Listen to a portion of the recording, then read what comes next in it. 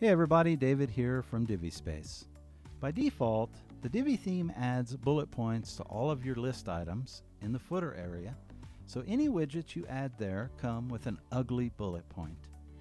Today, I'm going to show you how to remove bullet points from the footer by adding a few lines of custom CSS code or simply enabling the switch in the Divi Switch plugin. Before you start, check out our post that covers all the ways to add CSS code to your website. I always recommend adding CSS code to the child theme. The link is in the video description. Okay, let's get started. In this example, I will head over to the Theme Customizer and Additional CSS tab.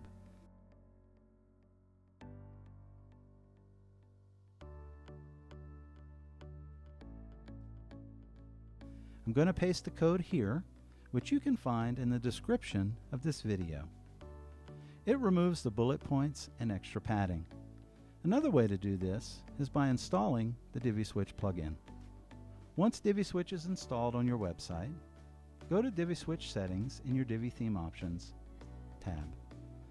Click the Footer tab and enable the switch Remove Bullet Points from Footer, and this will automatically remove the bullet points. Simple, right?